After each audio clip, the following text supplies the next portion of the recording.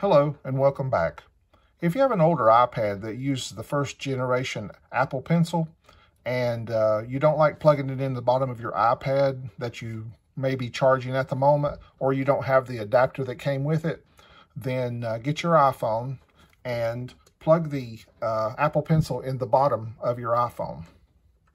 You may get a message saying this accessory will not work unless you open your iPhone. Don't worry about that. Just leave it plugged in. Then go to your iPad and over to the desktop, and you'll see a new app for batteries. If it's not there, click on the edit and then add it to your sidebar. If you'll look down where it says Apple Pencil, you'll notice that it's charging. This will charge your Apple Pencil. Usually takes about 12 minutes, but it'll charge it to full.